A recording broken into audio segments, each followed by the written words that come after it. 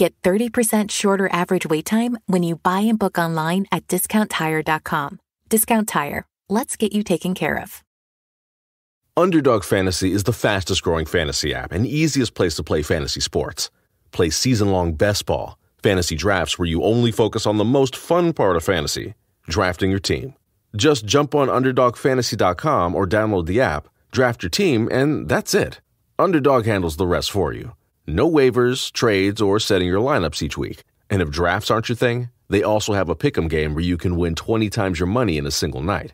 Use promo code RADIO, and Underdog will double your first deposit when you sign up with up to $100 in bonus cash. Deposit $100, get $100 free. That's promo code RADIO. Terms and conditions apply. Hi guys, Sam here.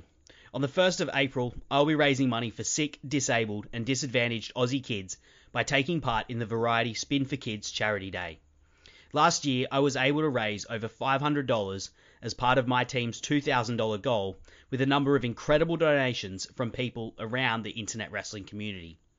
This year, I hope we could do it again. Variety are a great charity that are able to step in when government support doesn't reach people in need, providing things like wheelchairs, communication and hearing aids, medical services, therapy, and more for young kids. If you'd like to get behind Variety and support my ride, there will be a link in the podcast description and also on my Twitter. Thanks in advance, but now let's hit the music and get on with the show.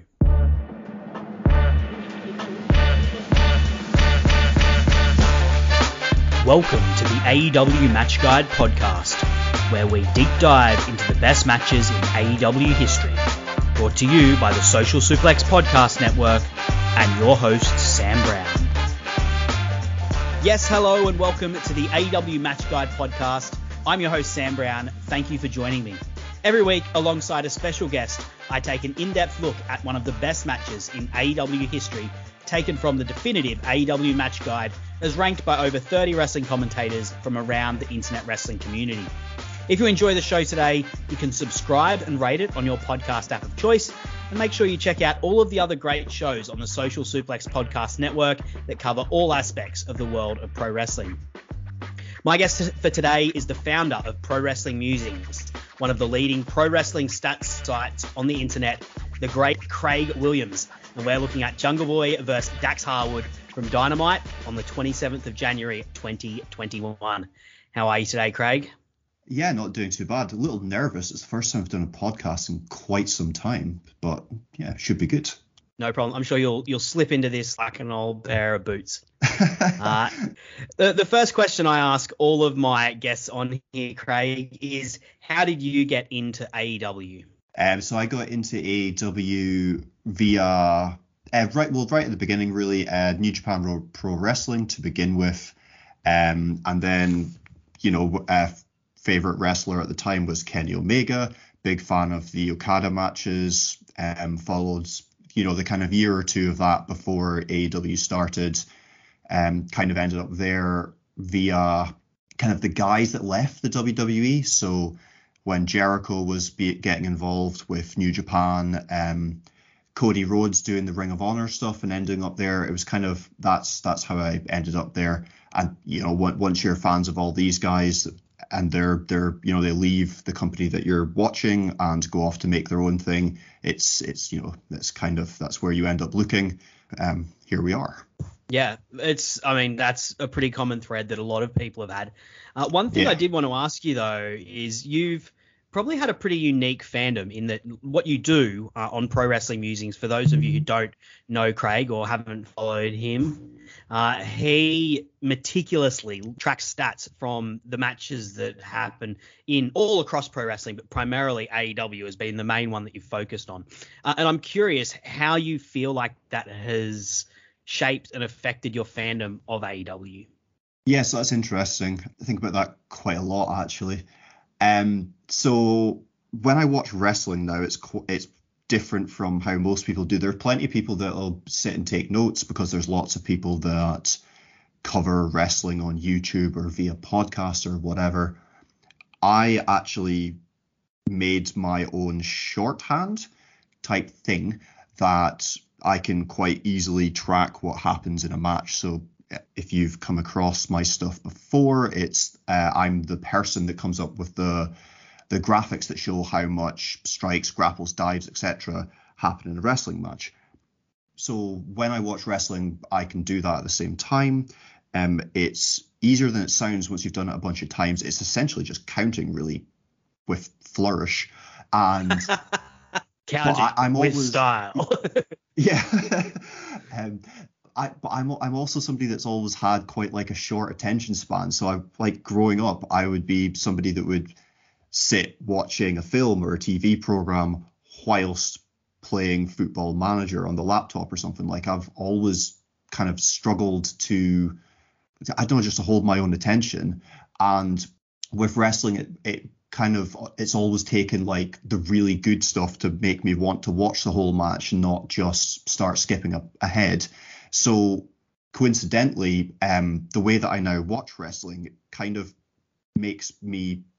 clues me in a lot more. It makes me kind of really want to watch every second of it.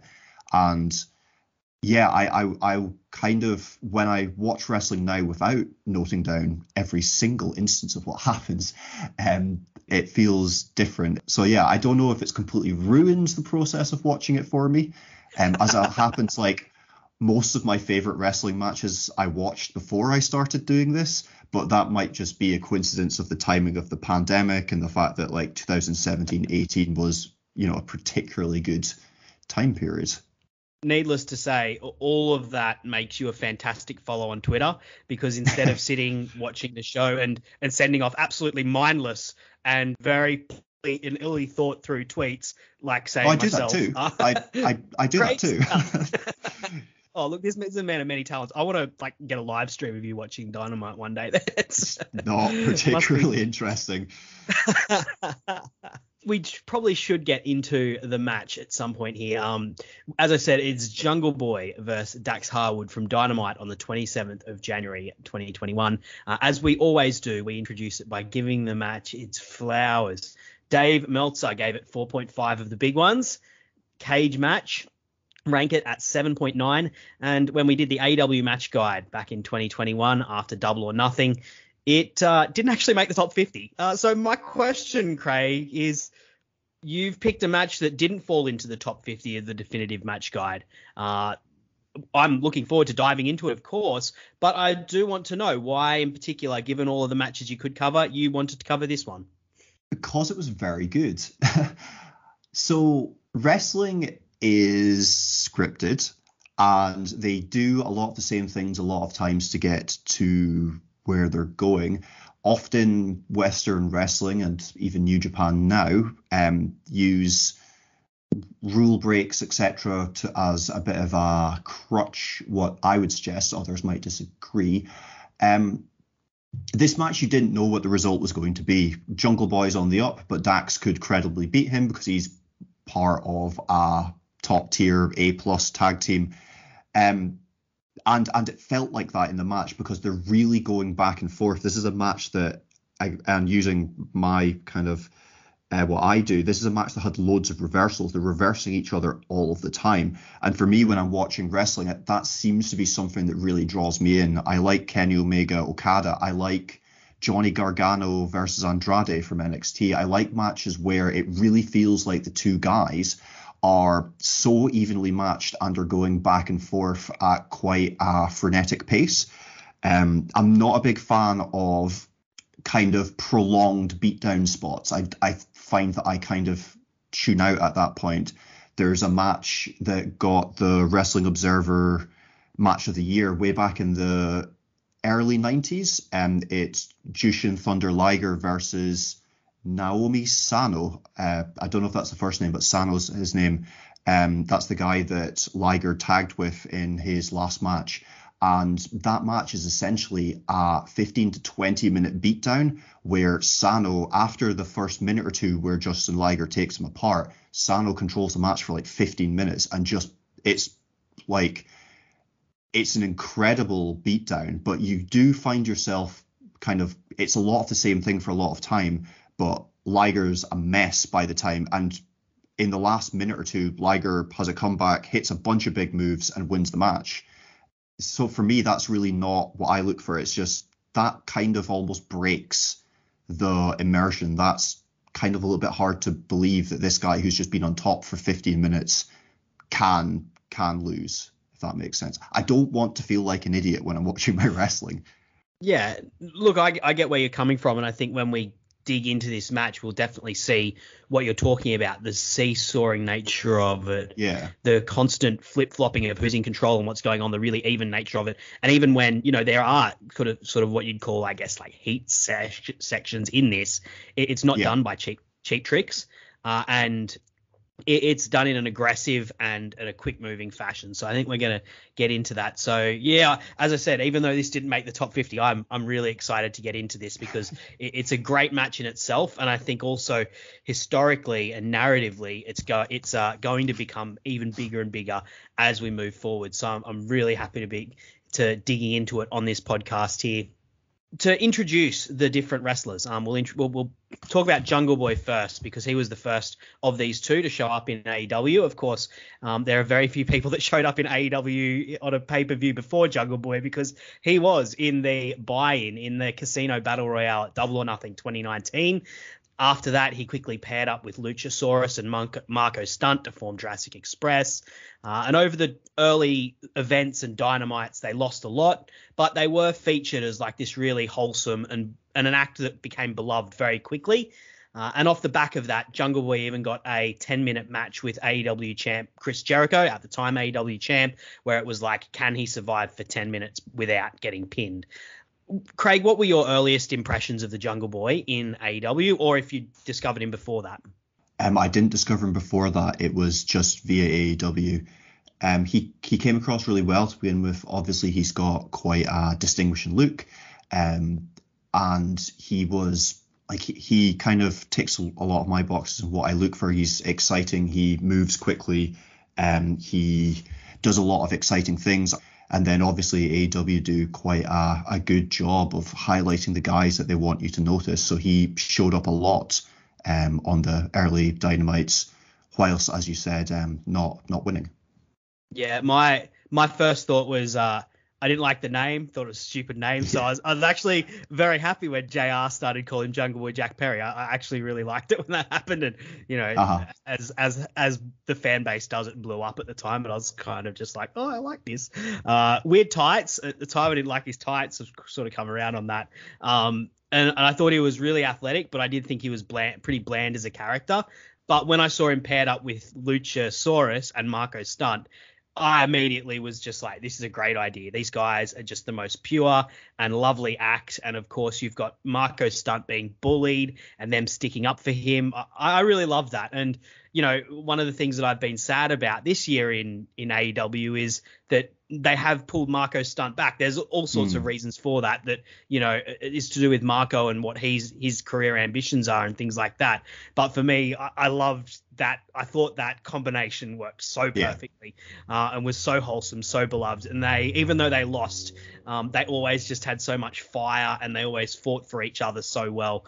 And I loved that aspect of that sort of partnership and pairing that they had.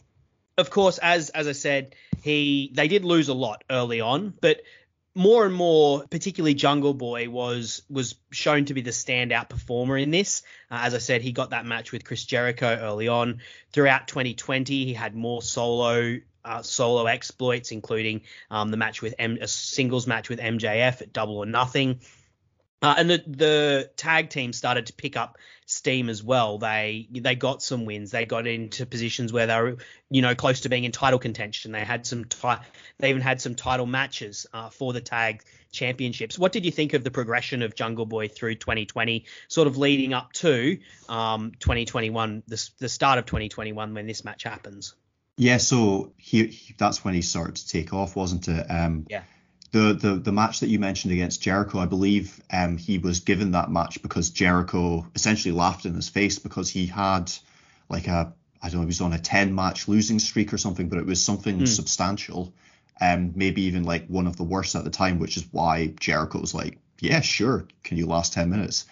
I can't actually remember too much of his 2020. I can remember that he did start to pick up wins, and I believe he did it really quickly, possibly in January of that year.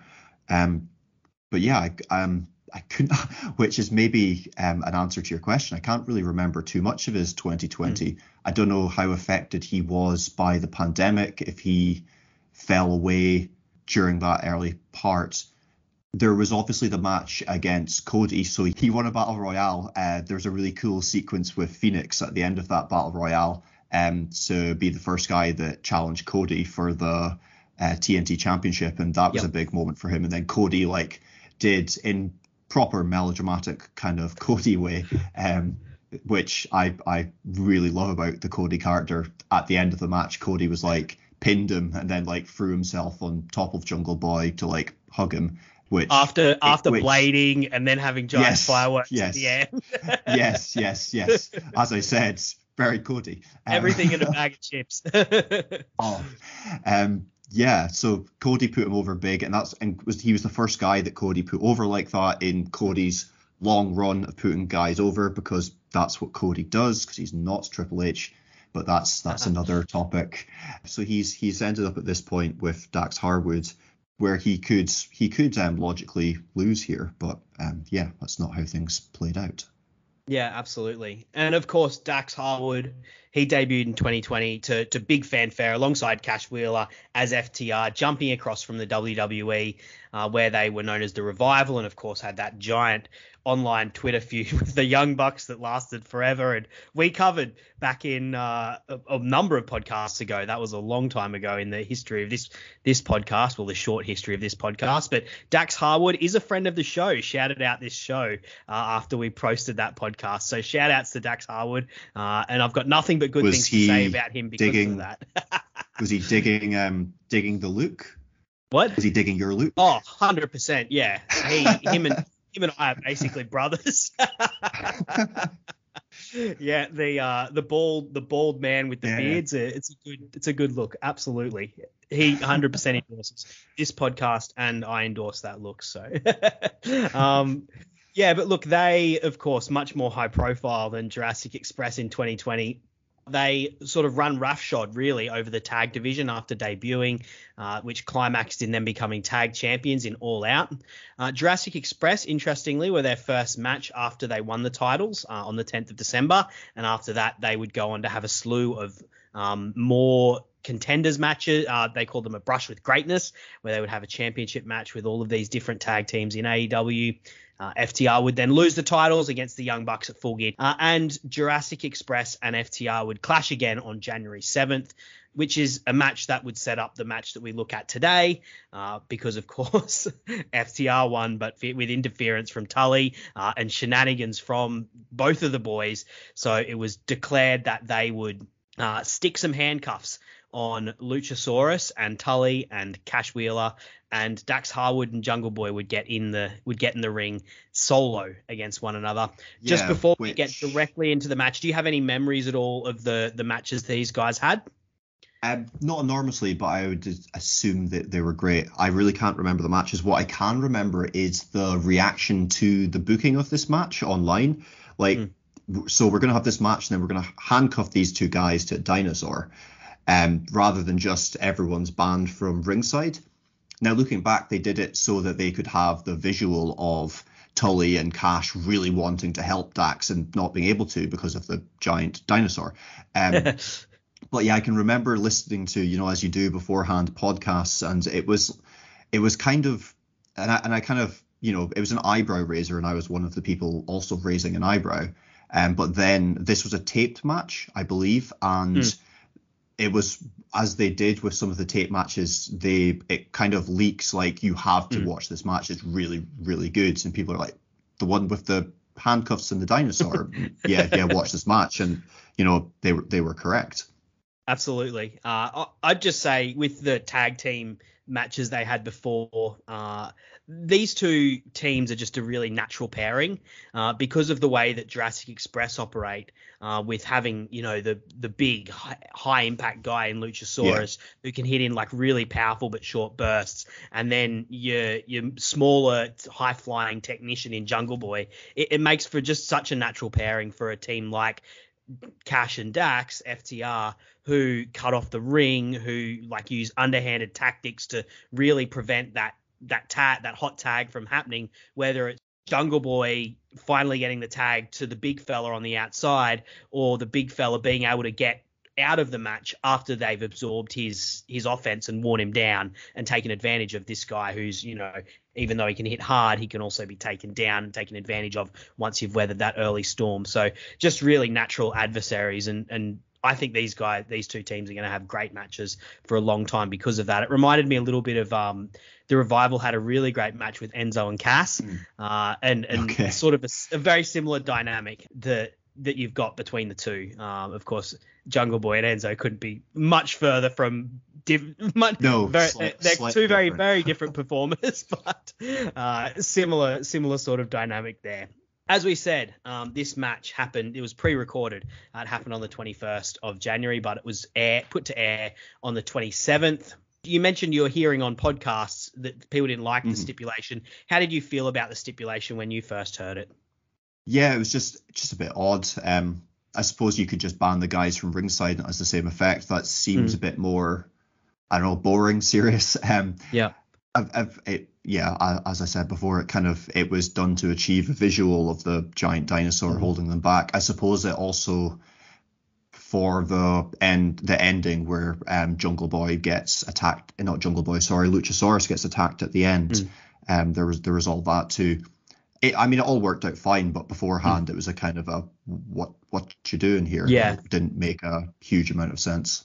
Yeah, I thought it was kind of quaint. I was like, oh, that's interesting. I didn't have strong feelings about it at the time, but yeah, definitely a cool visual seeing. And there was also because at times, of course, Luchasaurus is holding the guys back, but there's times where they're holding Luchasaurus back because he can see his mate in the ring getting dominated, and he's like trying to roar to get him to come back. So yeah, look, I think it's high time we get stuck into the match because we're already jumping in all over the place on this podcast today. And but when we get into the match, I do want to thank Craig because he's put his own spin on this. So we're going to be incorporating the stats that he's got from work that he does into it today. So I do appreciate the time he's taken. And if you want to watch along, there'll be links in the podcast description and on my Twitter where you can pull up the slides that have got the breakdowns of the stats. It's really interesting to look at. And if you've never seen Craig's work, this is a great time to jump in and have a look. So FTR and Dax, they're the first out, with Jungle Boy coming out afterwards. As I said, this made me miss Marco's stunt. And also Jungle Boy riding his dinosaur to the ring. He doesn't do that anymore. I guess he's a bit more of a jungle man now, but that was such a cool entrance when they first started doing it. And you'd have, the three of them standing there with the fireworks, just singeing the top of Jungle Boy's hair as they exploded off. And yeah, of course, we've got Luchasaurus handcuffed to Tully and Cash, forced to sit, in the corner. It kind of looks like almost like an awkward doctor's waiting room. We've got three different people sitting there very awkwardly, trying not to make eye contact. Early on, it's really hard lockup, and they start trash talking afterwards. Dax pushes Jungle Boy to the corner before Jungle Boy gets the better of their second interaction with an arm drag. Dax then takes control again, grounding Jungle Boy, and then knocking Jungle Boy down with some big shoulder blocks. But then Jungle Boy, he slips away for the next exchange and gets a drop kick, nearly locks in the snare trap. I go over that start move by move just to sort of emphasize the back and forth nature, because it really sets the tone for the kind of match this is going to be, doesn't it, Craig? How did the stats sort of bear that out? Yeah, very much so. It's reversal after reversal after reversal with some submissions and stuff put in there. It's great to mention the kind of the hip toss as well that Jungle Boy does, because it's a little bit the character works really good there as well. It's kind of they're feeling each other out, but Dax kind of is expecting to get the better of this, and then Jungle Boy kind of embarrasses him straight away, which leads to Dax just going straight into trying to grind him down and using his big shoulder blocks wherever possible. So yeah, great start. Yeah, and the things that Jungle Boy does to get the advantage of the drop kick and the arm drag, the things that Dax is doing to get the advantage, as we said, the shoulder block and his general strength and power advantage. And as I said, this is a real back and forth match. And if you look at the stats, the strikes 30-27, grapples 7-6. Submission times 27 seconds, 73 seconds. Reversals 26-26. This is a really even match, and that bears out as this whole match progresses. Really funny line from the commentators commenting on that visual gag we mentioned. Tony goes, Tully's been in a lot of types of situations, matches in cages, put above cages by the ring. And Excalibur goes, but has he ever been chained to a dinosaur before? And then JR comes in with, yesterday's wrestling meets tomorrow's wrestling. I love the way that just like says so much about all three of the commentators in one neat little exchange. It's quite polite for JR. Very diplomatic. Yeah. I mean, you don't want to have a dinosaur that's 65 million years old having heat with you, right? You don't want to have heat with that guy. No.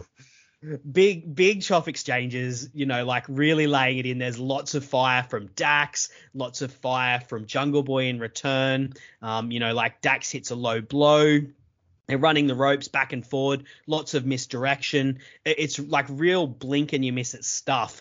One of the things that you track, Craig, is offense per minute. And I'm curious like how this match compares and what sort of rates you're looking at, because this felt very fast-paced, particularly early on. Yeah, so this was quite fast-paced early on, actually. So if you are listening along and you have had a look through the stuff, there's a slide that I've put in there where I've compared this match to other AEW matches of a similar-ish length. So Danielson, Suzuki, Punk, Kingston, and Pac Andrade. And so the offense per hour is how much offense they would do in total if the match went for an hour. So this match is actually quite low for offense per hour. It's less than Danielson Suzuki, less than Punk Kingston, and slightly more than Pac Andrade. So that's because the Danielson match and the Punk match are kind of slugfests with loads and loads of strikes, whereas this match uses strikes. Don't know what slike is. Strikes more carefully, whereas it's reversal, maybe 4 strikes, reversal, a few more strikes, where quite often in matches you might get considerably more strikes before the other guy kind of takes control again. Where this match does compare favorably to those other matches that I mentioned is in the tide changes. Because this match is so reliant on reversals, the tide changes, so the guy that's in control changes so much, so 197 times per hour based on the pace that they're going in quarter of an hour, which is slightly less than Danielson Suzuki because they have loads of like back and forth strike battle where it's strike to one guy, strike to other guy, but that's considerably more than Punk Kingston, which is a shorter match. And also considerably more than Pac Andrade, which when you think of a Pac Andrade match, it would be you expect them to be reversing all the time and moving at such a high pace that so much would be happening, whereas this one was a faster pace for the match. So you're right to say that it's a incredibly pacey match, but it's that's done via the reversals and the struggle for control rather than the actual hitting of moves, if that makes sense. And I guess that tide change bit that you're mentioning, that sort of is the story of this match, right?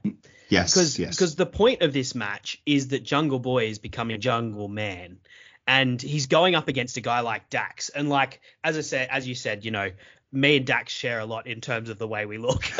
but I one of the things I love about Dax and Cash is I think they look like what wrestlers would look like if wrestling was real. Thought you were going to say like really attractive. Oh, that too. Especially Dax. If wrestling was real, like yes. they're thick, they're powerful looking. They're not like super tall and gangly, which I guess in jiu-jitsu, that's an advantage and also a disadvantage because you've got, limbs sticking out everywhere that someone could grab a hold of. Yeah. But to me, like, and when you look at like the old pictures of like your Hackenschmidts and your Gotchas and stuff like that, or even if you look at wrestlers today, like, Kurt Angle, for example, they're not they're not like the Adonises that you'd see in 80s WWE. They're guys that look like Dax and Cash. These are guys that look rough. They look ready. They look aggressive. And Dax's offense is like really aggressive as well. There's so much snap to it. And he's like constantly trying to control the position of even as a singles wrestler, he's constantly trying to control the position of his opponent in the ring, the position of his opponent's body. Like he does this lovely slingshot power bomb off the ropes, and he really like whips it. But Jungle Boy is going with him. Like there's this guy who's like this real, as we said, aggressive, hard-looking bloke, and Jungle Boy is going with him and is constantly able to turn the tide. And even though like this guy ratchets things up again, Jungle Boy is able to meet him and go past. And that constant changing of the tide is sort of the story of this match. And Jungle Boy almost like levels up to Dax because so in this match, Jungle Boy doesn't actually hit any of his high flying moves. He tries like 3 times and it always gets reversed. And what Jungle Boy does do in this match is he hits like loads of suplexes, like German suplexes, and there's another one like a belly to belly or something. And the strikes, Jungle Boy outstrikes Dax in terms of numbers. Dax is put over in the match by how hard he's striking. He kind of downs Jungle Boy more often with his strikes. But there's a lot of instances where Dax starts to strike Jungle Boy, and then Jungle Boy comes right back at him, like you were saying, with loads of chops, particularly overhand chops, something that he does a lot. And it looks convincing, even though he's this smaller guy. There's a Riho-esque way to how he strikes in this match. Yeah, so it's a completely different match for Jungle Boy. When you say a Riho-esque way that he strikes, what do you mean by that? Well, it looks, when you look at the guy, so you're talking about Dax as looking like a wrestler, like your old-fashioned American wrestlers. I was kind of thinking 90s Japanese wrestlers, like they're just big guys. That too, yeah. Yeah, like there's no six-packs, but they look like they could, like, you'd want to run away from them. And when Riho's in there taking on like Nyla Rose or Chris Statlander, even Britt Baker, somebody that looks so much bigger than him, she looks like a child. And I'd say that Jungle Boy, to me, he's got like quite a teenager-ish frame, like a teenager that's into sports, but like a teenager nonetheless. Underdog Fantasy is the fastest growing fantasy app and easiest place to play fantasy sports. Play season-long best ball, fantasy drafts where you only focus on the most fun part of fantasy, drafting your team. Just jump on UnderdogFantasy.com or download the app, draft your team, and that's it. Underdog handles the rest for you. No waivers, trades, or setting your lineups each week. And if drafts aren't your thing, they also have a pick'em game where you can win 20 times your money in a single night. Use promo code RADIO, and Underdog will double your first deposit when you sign up with up to $100 in bonus cash. Deposit $100, get $100 free. That's promo code RADIO. Terms and conditions apply. And it doesn't look like that guy's going to be able to. You expect Dax to get struck a few times, raise an eyebrow, and put him down. And that does happen once or twice. But for the most of it, Jungle Boy comes back with these chops and is pushing Dax back towards the corner in the same way that Riho does it differently, in that to begin with, she's not having much of an effect. And then she gets fired up and she starts to really lay them in. But the kind of the body size and the kind of the expectations, I'd suggest, is quite similar. Yeah, and the way that those slighter people can do it is that they can really contort their body in a way that, like, I guess bigger guys can't, or it doesn't have the same visual effect. Like you can Jungle Boy, also see their body. Orange Cassidy, like they're, thin, gangly almost guys, but when they really lean back and let rip, you get like such a clear visual of like their whole body being thrown into something. And of course with Jungle Boy, you've got his hair flying everywhere as well, which just adds to the visual. And like this is Jungle Boy, at this point, he's gone up against, as I said, he has had singles matches, but, it was like a gimmicky match against Chris Jericho. Can you last 10 minutes against the champ? Like, it wasn't and the other big singles match he's had was against MJF, which is a guy that's like of his generation. And, at that point, MJF, even though he's highly touted, he hasn't won a whole lot of giant matches except for the match against Cody in AEW. They're on the level. They're on the level at that point, yeah. Whereas in this one, as we said, he's up against like this aggressive, powerful man who 2 months ago was a champion in this company. And, you don't have your big dinosaur mate to back you. Yeah. He's handcuffed to Dax's mates. You've got to do it, and you've got to do it alone. And that's like the story for Jungle Boy in this match. What are you going to do? And of course, we get that. A really great final sequence. This isn't a match that sticks around for too long. It goes for about 15 minutes. After Dax sort of does take, once again takes sort of offense, puts some punishment down. Jungle Boy fights his way back in. He hits a big headbutt off the top turnbuckle, and then he does finally hit a high flying move. He hits a crossbody, but that's rolled up, and then they go into a series of pinning combinations. Just about every pinning combination you could think of before Jungle Boy finally locks in the snare trap. And after a brief struggle, Dax taps out. What did you think about the, I'm jumping the gun a little bit there, but what did you think about the final sequence there, Craig? Yeah, it was really good. So this match kind of had a lot of different, like the beginning of it was very much a struggle back and forth. Then there is a good heat spot during the ad break. Where Dax uses a couple of quite long submissions, and then they build up to this like almost like suplex struggle where they're both hitting loads of suplexes, and then that leads into this kind of pin kind of struggle again where they're exchanging those, and then Jungle Boy eventually traps him. And what I really liked about the snare trap was he had it in and Dax wasn't tapping, so he then kind of altered it so that he was also. So instead of just making it a neck crank, he isolated the arm, so the arm was also being cranked back as well. And then as soon as he did that, Dax immediately tapped, which I thought was quite good. It was better than just the guy eventually giving up. It was like made worse, and it then kind of made it more convincing. And that almost put Dax over in a way as well, as in like the usual way that he would apply his finisher wasn't working, so he's like made it worse. And that's how he's picked it up.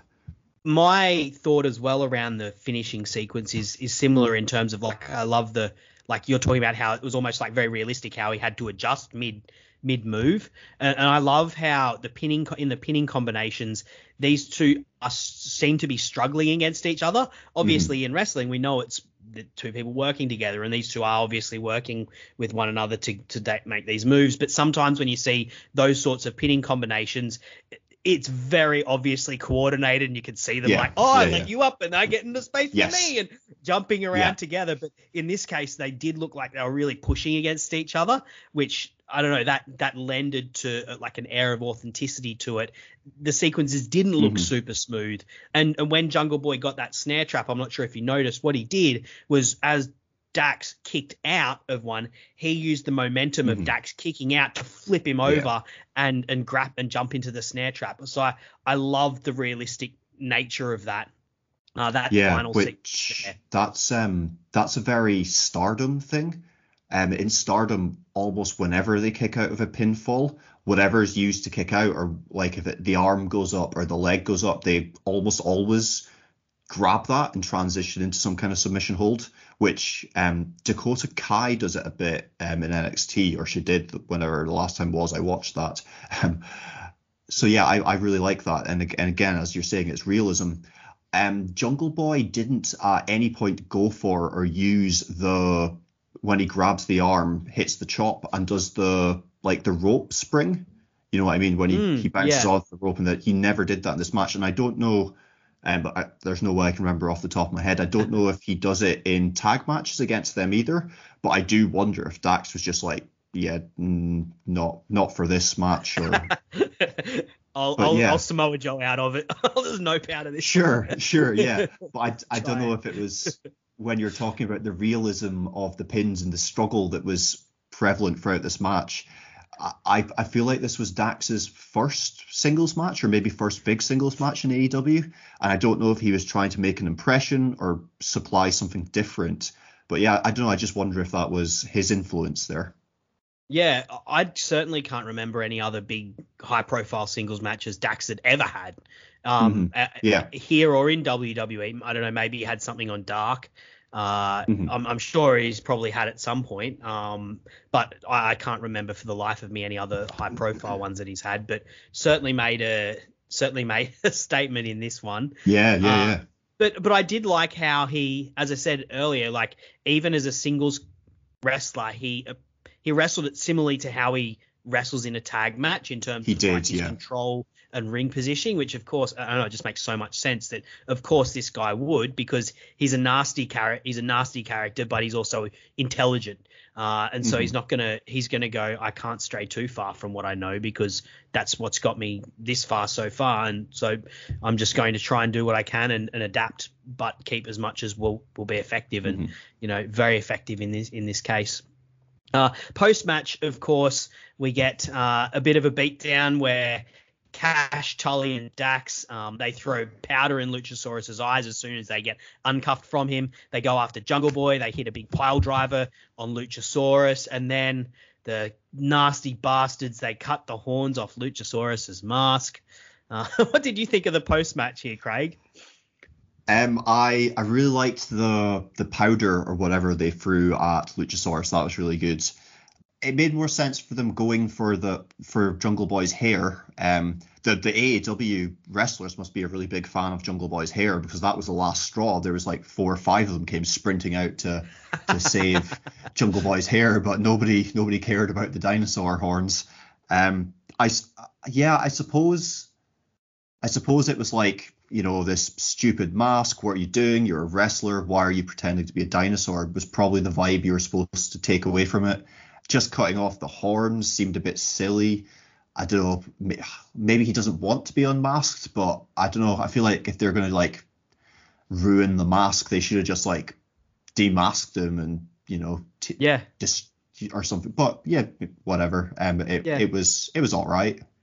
Yeah, I honestly completely had forgotten that this had happened until it started happening. I was like, oh, I remember that, but I don't think they paid it off at all. I don't know. I don't think he got a wee video. He got a video. There's a wee video package where there's a mask on a stone platform, and there's light, and then there's a mask, and then Luchasaurus comes out to save some people in a couple of weeks or something. So they did a little bit, but it wasn't particularly worthwhile. I mean, at the time, I remember thinking, are they trying to set up some sort of mask versus hair match or something? But, the problem is Jurassic Express has got the best hair and the best mask. Yeah. What are you going to do? Shave a worse haircut into Cash Wheel? Maybe a moustache versus mask match for Dax? I was about to say Dax is rocking a pretty good moustache, so maybe that's to go. My personal favorite of his was the chops and the mo, but that was in a different place, a different part of his life. Look, let's get into the comparisons to other matches and sort of the legacy of this. Now you've as you said, you've put up some comparison slides and done some comparisons to other matches that people, as I said, it's linked in the description, and also you can find it on my Twitter. Can you talk me through what you're looking at with the comparisons you've made here, Craig? Yeah, so started converting the numbers into per hour rates, because if you're comparing a 15-minute Jungle Boy match with a 19-minute Danielson match, then the numbers are going to be, when you're saying, Bryan Danielson got more strikes than Jungle Boy, he wrestled for 5 minutes longer. That makes sense. So by making it a per hour rate, you kind of flatten out the time differences. So we've got the Danielson, Suzuki, Punk, Kingston, and then for this we've got Omega and Phoenix, just to so that you can see the numbers and be so how does this match compare to some others that have happened? The things that kind of jump out is as I suggested before, the strikes are used a little bit more carefully in this one. There's not a huge amount, but what does jump out is that Dax Harwood is using strike downs at a rate that's higher than both Minoru Suzuki, Bryan Danielson, and let's add Kenny Omega in there as well, because with his V triggers. So that's impressive. And that's also Kenny Omega in a match where he's set up as the more powerful and dominant guy. And the thing that's keeping him in that match is like his power and his ability to strike down and down Phoenix. Exactly. Yeah. So that's interesting. Yeah. And then I don't think when you're given that selection of matches, you think that the match that's going to have the most grapples in it is going to be this match. This match does out grapple for the pace of grapples that are used. All those other matches, including Kenny Omega, Rey Fenix, only just, but it does.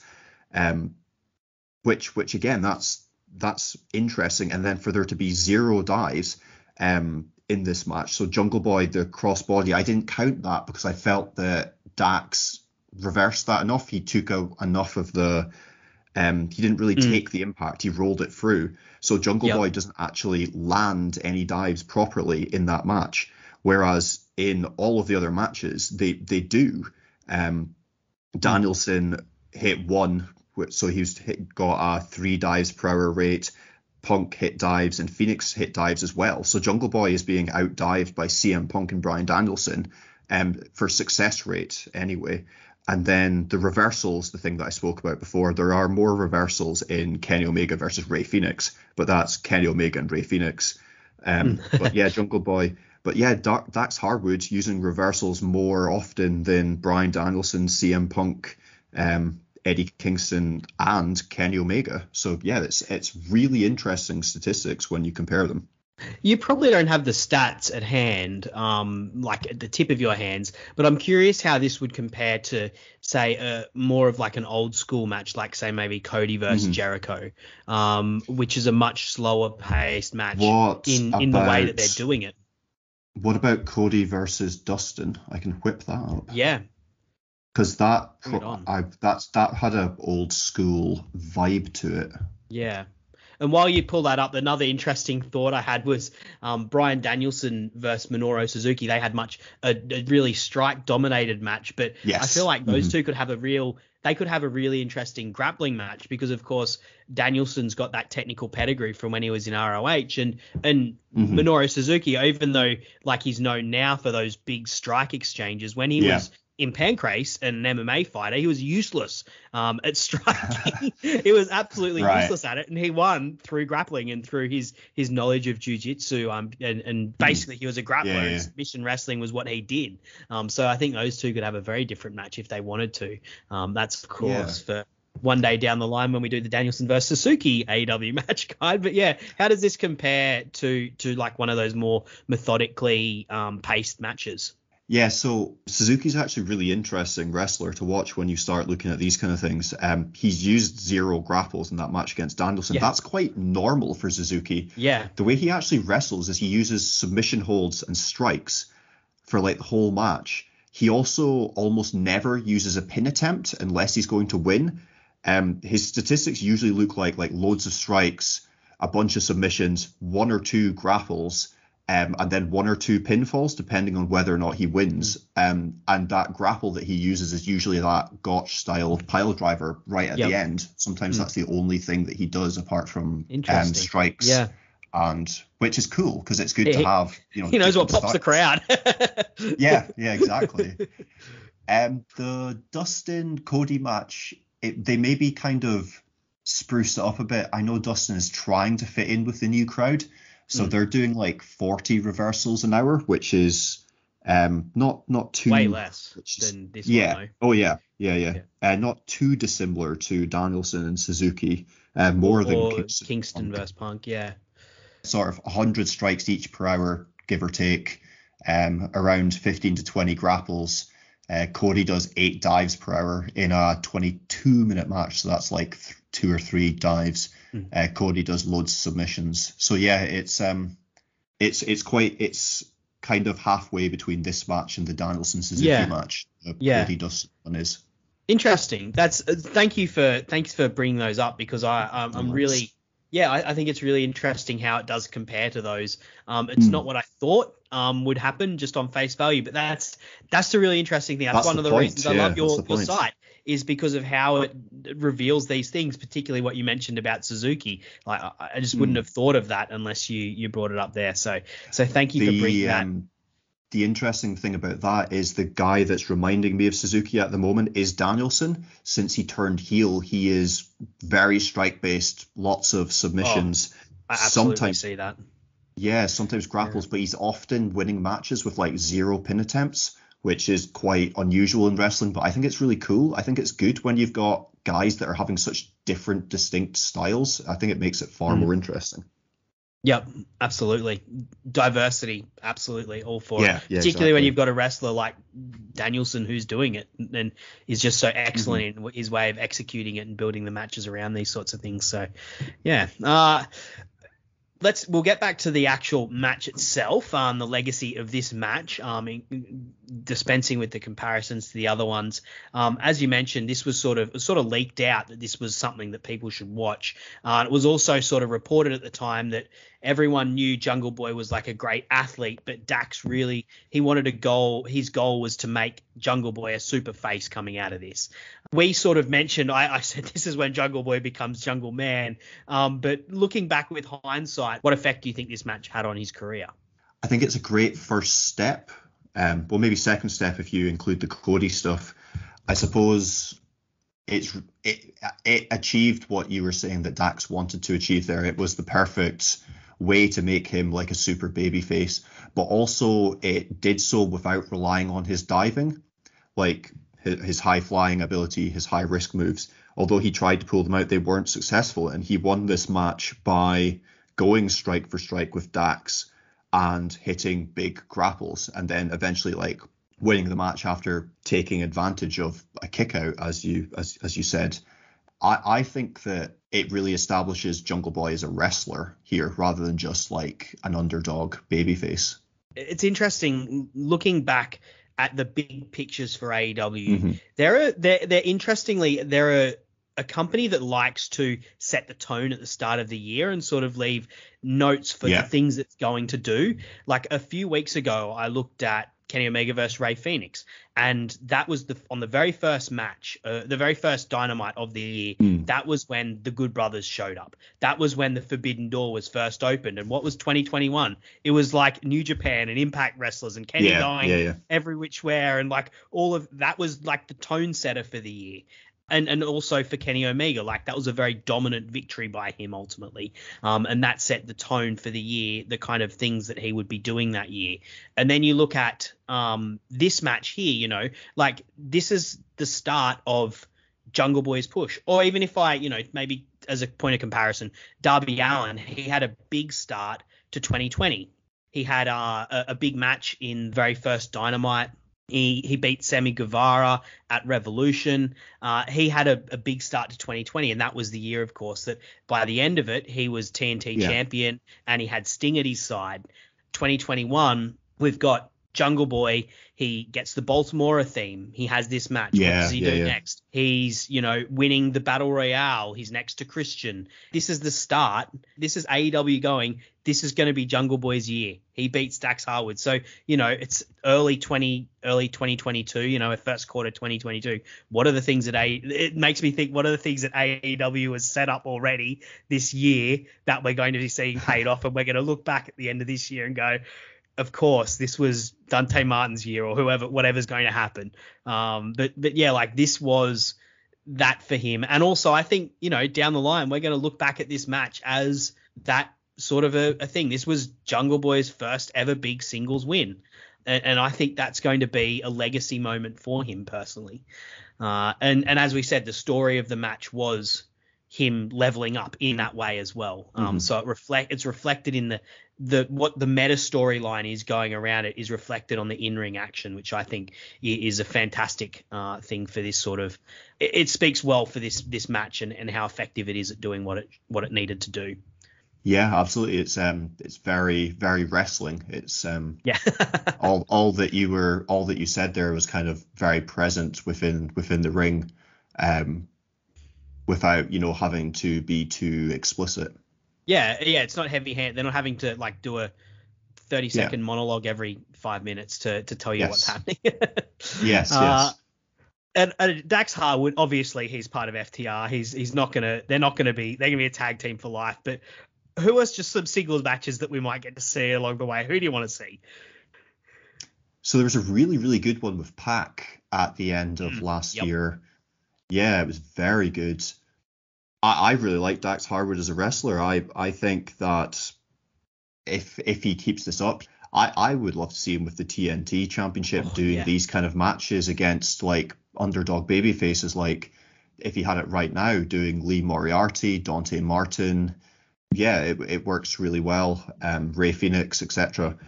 I don't think he'll ever get that, but he is definitely useful in this role. Being the singles guy before tag team matches as well is probably a route that they'll take. So, if you see FTR defending the tag team championships against Top Flight in the future, then you'll probably get that Dante Martin match in the lead up. So yeah, I really, really like him as a singles wrestler. It's interesting that Cash hasn't been given the same spot since, but maybe we'll see that soon. That'd be interesting too. I've got very little doubt that he could probably do it. Yeah.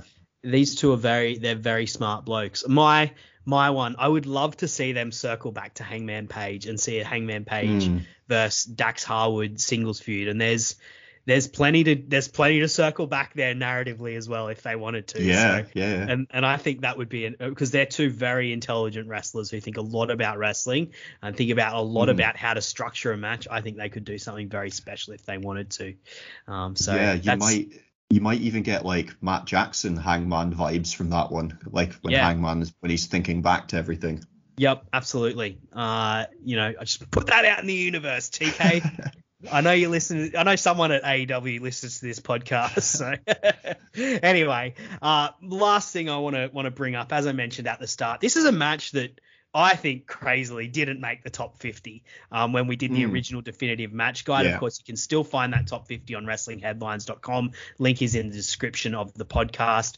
But my question is, you picked to do this match because you think it's brilliant. Obviously, I've just, spoken a lot of very positive things about this match. But my question is, looking at the list that we've got, where do you think this one would fit in if you had your way? Where do you think this could fit into the definitive match guide list?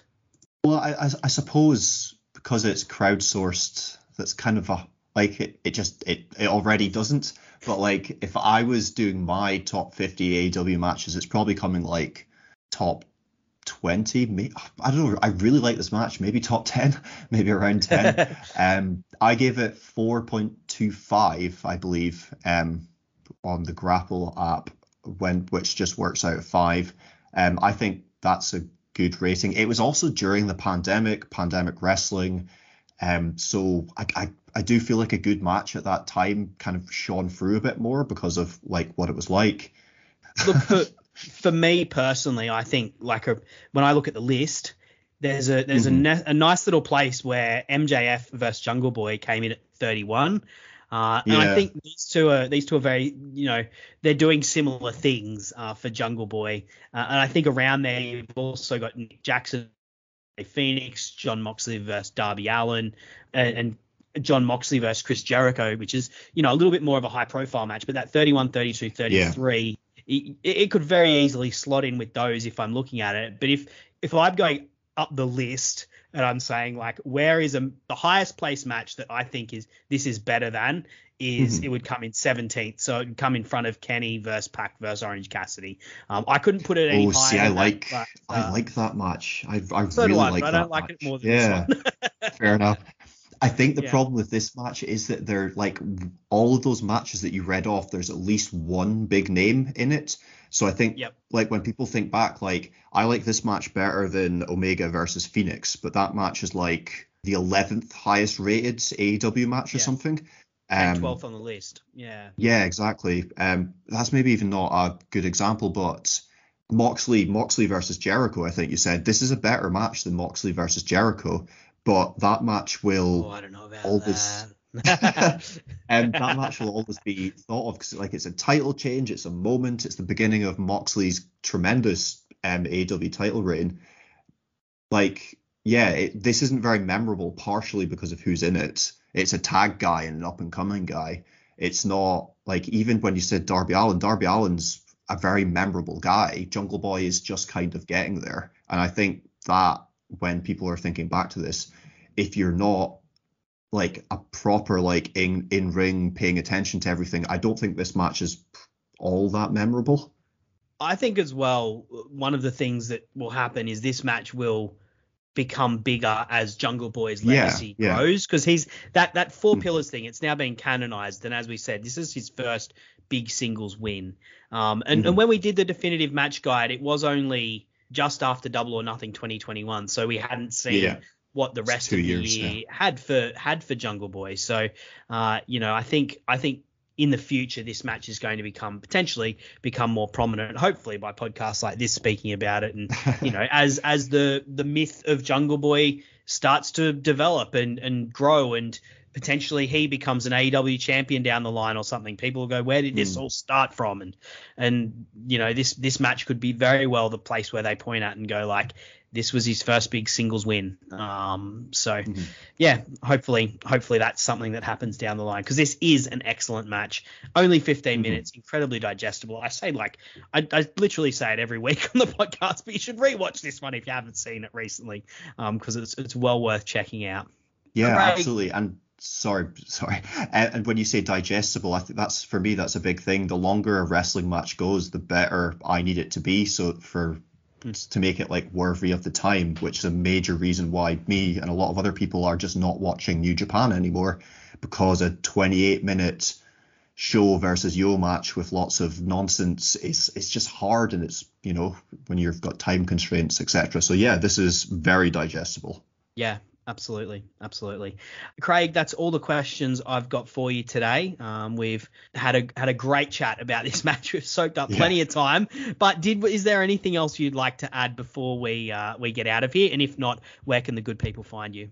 I think we've covered it very well. You can check me out on Twitter at Craig PW Musings. The site that Sam mentioned before that I'm trying to put together is ProWrestlingMusings.com. There's loads of these statistics, trying to cover like as many of the classics as I can. There's like a top 10 NXT matches ever, same with WWE main roster, and the top 10 AEW matches ever with like all the stats, and currently trying to watch all the Wrestling Observer newsletter matches of the year and all of the Kazuchika Okada Tanahashi rivalry. I spent my day yesterday watching the first two, Okada's Young Lion match against Tanahashi and the one where he wins the title off Tanahashi. So trying to get the kind of interesting stuff so that people can see how it kind of compares, and how the statistics reflect those matches.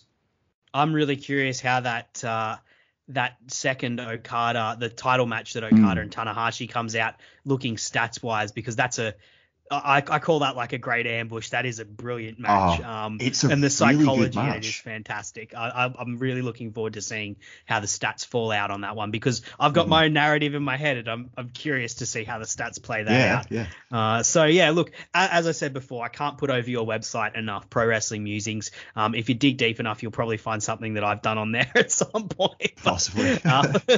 Before I was doing this podcast. So yeah, I love the stuff you do, and thank you for making the time. And thank you to the good listeners for listening as well. As I said at the start, if you enjoyed what you've listened to today, you can rate or review this podcast app on whatever podcast you've got. And feel free to find me on Twitter, Sir_Samuel. Let me know that you've listened. Let me know what you thought, and let me know what you think of this match as well. Been really happy to see so many people jumping on board with this podcast and getting involved. I'm really looking forward to seeing what we do in the future. But thank you very much, Craig, for joining me today. Thank you for listening, and I will see you all again next week.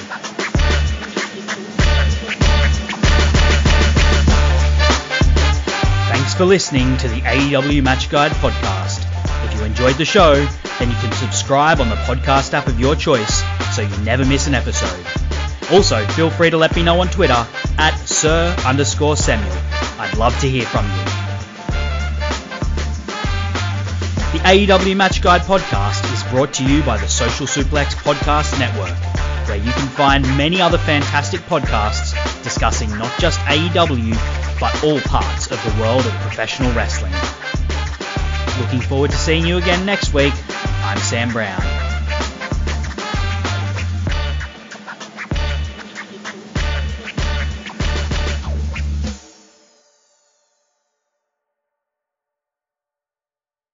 Underdog Fantasy is the fastest growing fantasy app and easiest place to play fantasy sports. Play season-long best ball, fantasy drafts where you only focus on the most fun part of fantasy, drafting your team. Just jump on UnderdogFantasy.com or download the app, draft your team, and that's it. Underdog handles the rest for you. No waivers, trades, or setting your lineups each week. And if drafts aren't your thing, they also have a pick'em game where you can win 20 times your money in a single night. Use promo code RADIO, and Underdog will double your first deposit when you sign up with up to $100 in bonus cash. Deposit $100. Get $100 free. That's promo code RADIO. Terms and conditions apply.